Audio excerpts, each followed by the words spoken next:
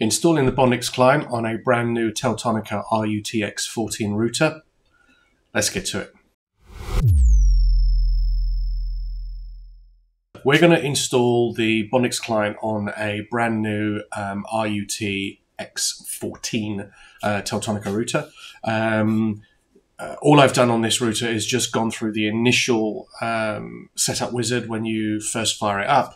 And left everything as default. So once you've logged in, you want to put it into advanced mode, which is the first thing that you want to do, so you can see all the options that are available to you. Also, we need to look at the firmware version. So this is 07016. It's a little bit out of date. But before we do anything, we need to go over to the Bondix website to download the latest version of the client, which will also tell us what firmware we need to be on. So if we head over there now, so if you go to there, you'll get this end user license agreement. So we'll just agree to that. That's no problem. So we've got an RUTX 14. So we need to go to the RUTX series. So as you can see, the RUT 951 and 956, as well as the 950, 955, the 241 and the 240 routers are all supported by the Bondix client currently. So if we click on RUTX, so this is now going to tell us, so this is the most recent client that we've got here, which is version 1.24.1, and that is for firmware 7063. So that's the firmware that we need to make sure that our router is on. If you try to install the client onto routers that have a different version of firmware to what the Bondix client requires, you won't be able to install it. It's as simple as that. So what we'll do just for now is we'll download that. That'll go into our downloads folder, so that's done. So what we'll do now is we'll head over to the Teltonika router and we'll look about the upgrading the firmware. So if we go back over to the router, if you click on the firmware version at the top here, it will take you to the firmware screen. So what it will do is it will check now what firmware version is available on the router. Now this is Teltonika's mass production. They tend to be 1 or 2 releases ahead of what Bondix requires. So as you can see over here, we've got 07066, and what we actually need is 07063. So what do we do? The simplest thing would be to head over to Teltonika's website, and on the home page, what we can do is we can find the RUTX 14 there. We can go to firmware. And then what we can do is we can download the version of firmware that we need, which is RUTX 07063. So we'll just click on that. That will now download it into our downloads folder. So once that's done and completed, what we want to do is we want to head back to the Teltonika device. So now we want to upload from file, which is absolutely fine. We do want to keep the settings. If you turn this off, it will factory reset it at the same time. So now we want to browse for the image. So if we browse for the image, there it is there, 07063, which is that one. So we'll fire that one up. So that will now upload it. It will check the integrity of the file. It will make sure that it's not corrupt and it's not and that it's valid.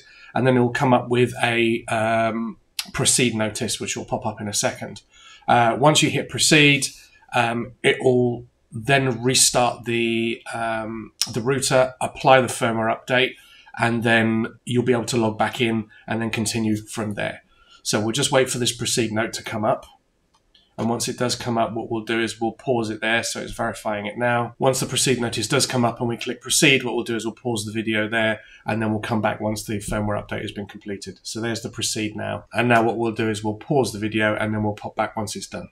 As you can see, we're back. The router is rebooted, and you can see here 07063. We've got the new firmware, and also we've got a nice shiny new interface as well.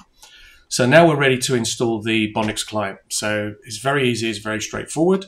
We need to go down to System, we need to go Package Manager, and then Upload. We now go and browse for the client that we downloaded earlier on when we visited the Bondix website. So if we click on Browse, there it is there, the same client is there.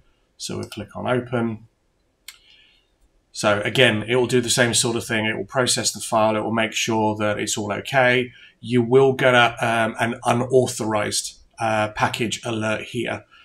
It's absolutely fine to go past this. So we'll hit proceed. So that will now install the package. You will get a notification to reboot. You should do that and then log back in. We won't reboot it on this occasion because we want to go in and have a look at the client to make sure that it's all been set up correctly. So there is the reboot notice. We'll just click on the X in the top corner for now. So what we'll do then is we'll now go over to network, and you'll see that the Bondix client is now installed, and then we've got settings there. So this is now ready to take in any details of how you're going to connect to the Bondix server, whether it's your own or whether it's one of our hosted servers. The information that you'll have there will go into here, and then you'll be able to start bonding the connections. So it recognizes that there's 2 mobile connections in here, and you've got the wired WAN connection. So that's absolutely fine. A couple of things you need to do before you start off. Firstly, down at the bottom here under network, you've got DNS. We highly recommend you add at least Google's DNS into this. So 8.8.8.8 and 8.8.4.4. It just allows for quicker resolution and just helps for making things run a bit more smoothly with Bondix as well.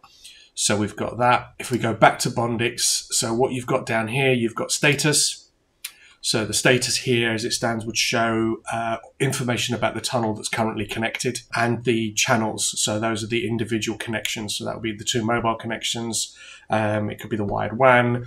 It could be a Wi-Fi WAN that's been set up on this router, or it could be a second wired WAN. Those will all show up here, and they'll show which ones are connected and whether there's any errors on those or not. The monitor, which we won't have on here at the moment because it's not connected to a Bondix server, but this is shows real-time traffic stats across all of the channels that are connected. This will show things like packet loss, latency, and things like that.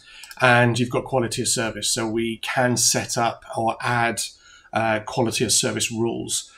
Things like if you want to prioritize Teams or Zoom traffic over everything else to make sure that you have a good quality of service when you're using those applications, this can be done here. All of this is covered in another video. So yes, so that's it. It's as simple as that. You've now got the Bondix client installed. You've got the latest firmware on your router. You're good to go. So thanks for watching, and we'll see you in the next video.